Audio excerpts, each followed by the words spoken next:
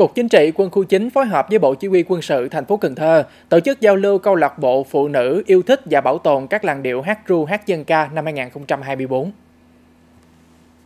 Chương trình giao lưu với trên 150 diễn viên là cán bộ, chiến sĩ, hội viên phụ nữ câu lạc bộ, phụ nữ yêu thích và bảo tồn các làn điệu hát ru, hát dân ca của các cơ quan đơn vị, lực lượng vũ trang quân khu và đơn vị kết nghĩa trên địa bàn thành phố Cần Thơ đã mang đến 13 tiết mục biểu diễn đặc sắc, được đầu tư dàn dựng công phu, phong phú về chủ đề, thể loại, giàu tính nghệ thuật.